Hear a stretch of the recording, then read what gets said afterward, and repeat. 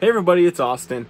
We are in the camper today, which you all haven't seen yet, but what we're doing is adding a voltmeter to the camper along our charging center right here so that we can see how much battery we have left on our deep cycle battery. And we don't have one currently, but the one I'm adding in just looks like this, and it shows voltage and percentage of the battery. So I'm really excited to get that added in, and what I'm doing now is tying the wiring into our current wiring right now, and I'll show you guys what I'm doing so you can add it to your own if you need to. All right, so I kind of got a jump start on you without showing you first because I wanted to figure out what I was doing. But right here you can see this normally goes right here, and it has a USB and normally a 12 volt cigarette lighter plug, DC plug. But what I've done is I've removed it just to check the power on that. And then I cut the USB plug off of there because I thought it wasn't working, but it was actually my charging cable, so that sucked. And what I'm gonna do now is add in a pigtail to that, a couple pigtails, so that I can plug it into the back of the USB to re-put this back up. And then some separate pigtails that go to these connectors that are included with this voltage meter plug. So we're gonna go ahead and get those wired together. I'm just gonna use some wire nuts to connect them to the existing power, which I'll turn off before I do this. But once we get those wire nutted on there, we'll plug this side in to the USB right here, and then another pigtail that'll go to our voltage meter, and I'll show you guys how to do that. So in order to attach your pigtails to the voltage meter that I'm installing, it comes with these little connectors that you just have to put the wire in one side right there, and I'm using a 14 gauge wire. So you put the wire in that side and then pinch it down with your crimpers or pliers and make sure it's tight in there. But all you do is literally slip the wire into this end right here and then pinch it down right there. And it's super easy, and you can see got our crimp right there, and it plugs right onto the voltage meter. Okay, so now you can see that I used a wire connector to just screw on to the existing power, those tiny wires, and I just used a little wire nut, which isn't always the best way, but I'm just adding multiple wires together, so that's the way I was doing it, and that's how the other ones are, which I know those are a little bit better, but this works just as well.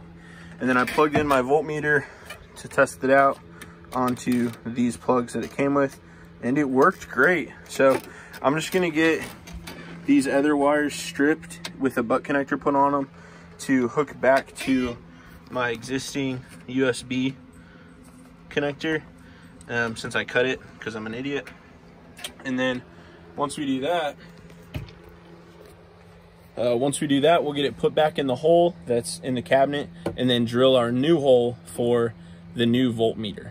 So we're getting there. Not too bad of a process. It's just been a long day for me trying to figure out what was wrong when there wasn't anything wrong. So always triple, quadruple check before you remove anything. Okay, so these are the new pigtails that we added for the USB cord that I messed up, that I put the butt connectors on. And then these are for the cigarette lighter that already has those types of terminals on it. So we just got to hook these butt connectors up to this. So this is kind of a small butt connector for this, which isn't ideal. Seem to fit on there well. Hold that in place. Pinch it down there, and I'm gonna do it in the middle too. Give it a pull. They don't move, so make sure you do red to red, obviously. And then you come in with the black, twist your wires down.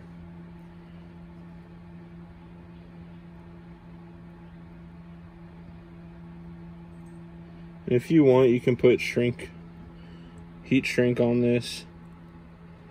I am not, because this has its own heat shrink on it, and it's also just not needed.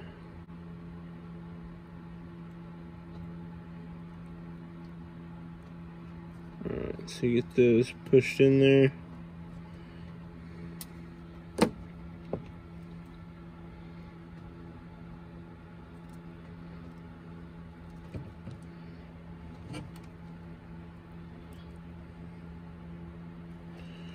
That clamp down, it's tight, and then you get your other wires, push back through.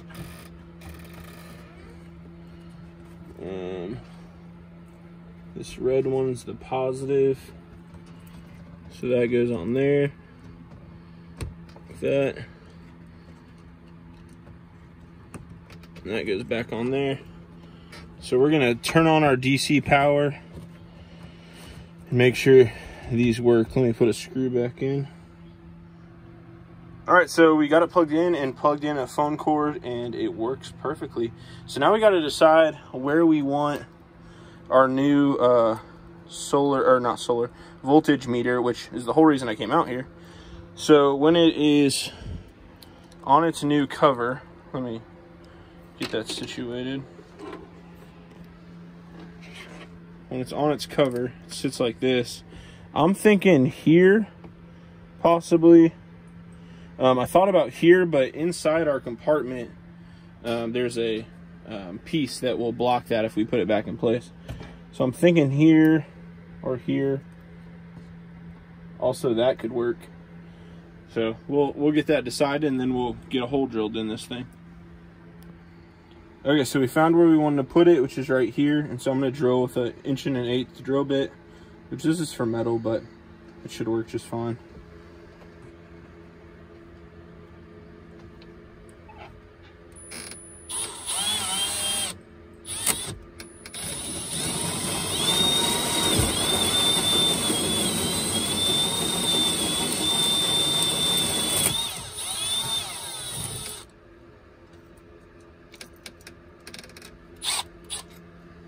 All right, so we got it done. Now we're just gonna check and see if our little doohickey fits. Let me get the fascia on it first.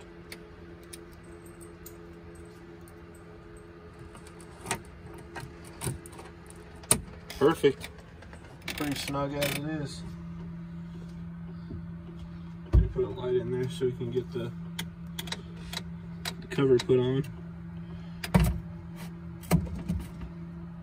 Alright, let's put our little ring on. Actually, gotta put it over the wires first. Actually, that's not true.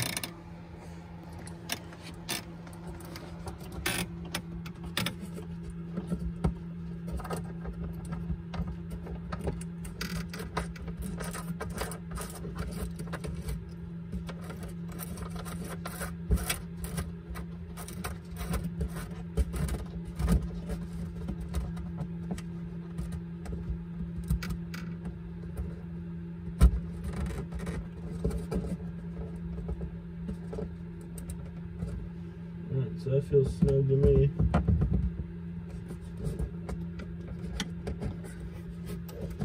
Perfect. So now we plug in our wires, red to red, which I don't remember which one was positive. All right, so the one right here is positive. Okay.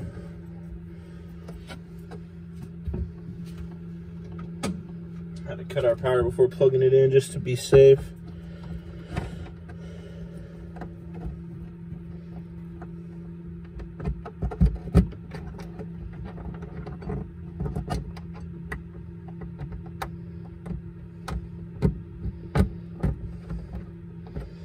Alright, so now we got it plugged in. So we have our voltmeter, our DC outlet, and our USB plugs all wired in. Now let's see if they work.